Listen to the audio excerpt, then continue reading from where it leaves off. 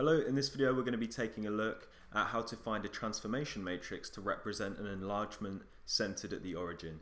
So there's three different examples we're going to look at and I'll timestamp each one of them below, and if this video is useful then please do like and subscribe.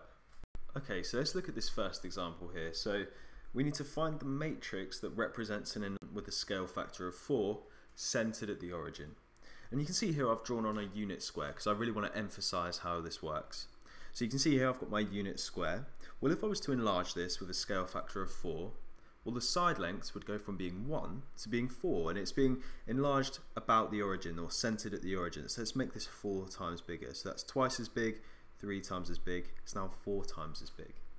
Now remember in the previous video we said we could describe any sort of matrix transformation by looking at what happens to our I and j unit vectors, or the points 1, 0 and the point 0, 1.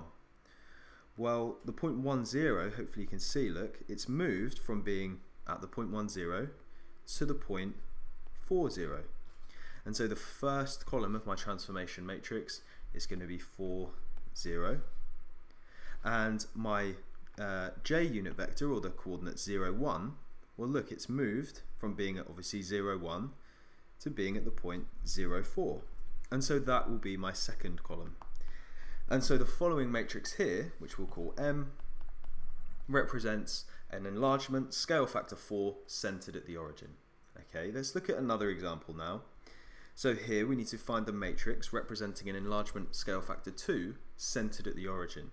And again, we could look at what happens to the I and j unit vectors. It's very similar to what we looked at here, except this time our I unit vector is not going to go to 4, it's just scale factor 2, so it's going to go to the point 2. And my j unit vector, or the point 0, 1, is going to be doubled and it's going to become the point 0, 2. And so my transformation matrix is going to be 2, 0, 0, 2. And we could now extend this idea, okay, for any sort of enlargement centered at the origin with a scale factor k.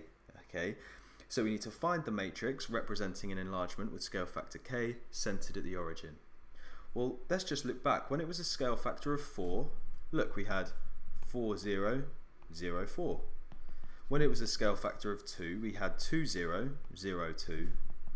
And so if it's going to be a scale factor k, well, our point 1, 0 is just going to move to some point k0, and our point 0, 1 is just going to move to some generic point 0k. And so our transformation matrix is going to be k0, 0k, where k is the scale factor. And so we can represent any enlargement scale factor k centered at the origin by the following matrix. Hopefully this video was useful. If it was, please do like and subscribe, and go over to my channel for tons of other maths tutorials. Thanks for watching.